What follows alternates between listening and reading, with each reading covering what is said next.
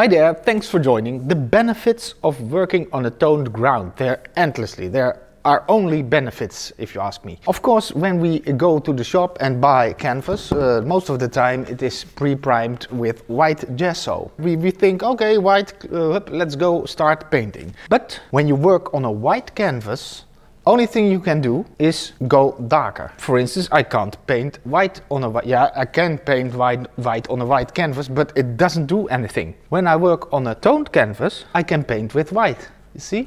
But I also can paint with black. And of course, on a white canvas, I can work with black. That's no problem. Sometimes when I sketch and I see dark parts in a photograph, I paint in the dark parts. But maybe there are some parts that are very bright, very light. I can paint that in my sketch as well with white or light paint. So it builds up the sketch faster. And another thing is that it is way more easy to judge values. Each color has a value from dark to light. That's easier on a gray or toned canvas than on a white canvas.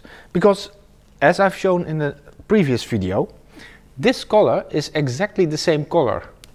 But on the white canvas it looks very dark, and that's not the case on the gray canvas. It looks less dark. So you can get confused by working on a white canvas.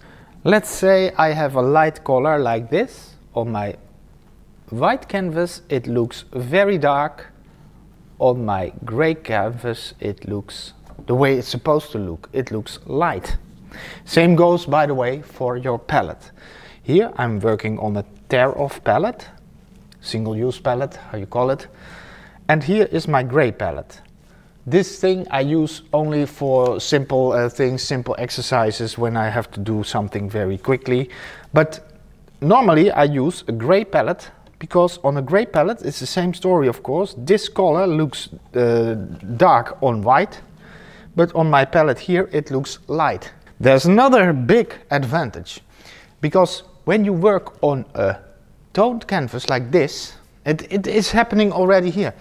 This looks like a finished painting. It's reasonably abstract, you can tell, but this one looks unfinished. Whenever you see white parts coming through in a painting, you get the feeling that it isn't finished. For instance, this portrait I painted on a gray canvas. And when I miss some spots, where I don't cover with paint, the gray canvas will shine through and not a white canvas. And that gives the painting a sense of completeness, so it makes it more of a unity, your whole painting. And by the way, I almost forgot, but that's another benefit as well. To tone your canvas, you can use gesso and you give the gesso a color. In this video you can see how you can apply gesso on your canvas. An extra layer of gesso is always an advantage, because when you buy a pre-primed canvas, the quality of the gesso isn't that great most of the times. And sometimes you have grease, spots of grease on it and that sort of things.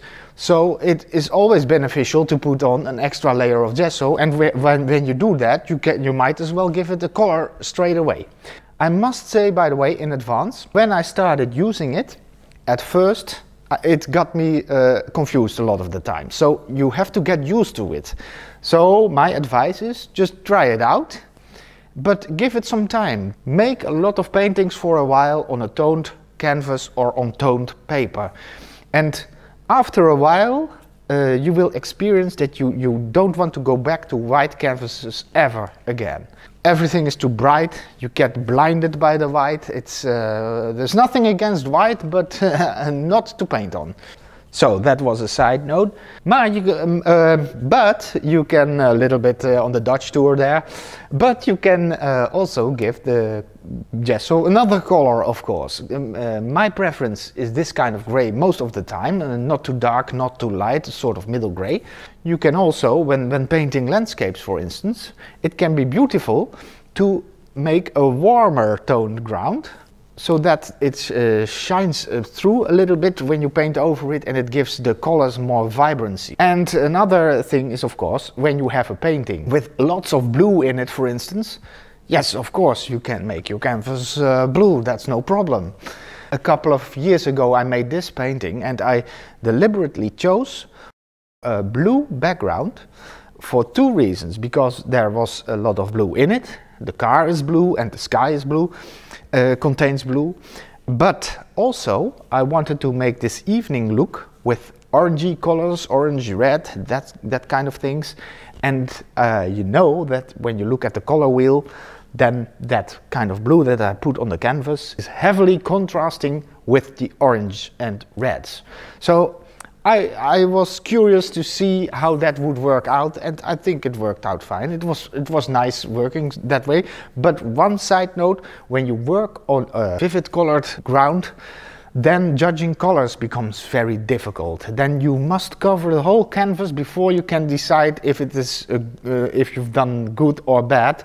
You cannot judge it that well. I have another example here. I see it standing here right in front of me. With this painting of an airplane, I've used another color, colored ground, you see. I think it's burnt sienna mixed with the gesso, because I wanted to give this a little bit of a dramatic look.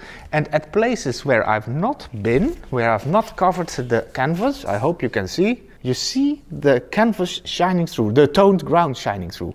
But it doesn't give the impression that it is an unfinished painting. And that's a major difference compared to when you paint on a white canvas. Now, I hope you enjoyed the video and that you want to give it a try. It's fun, and I'll see you next time.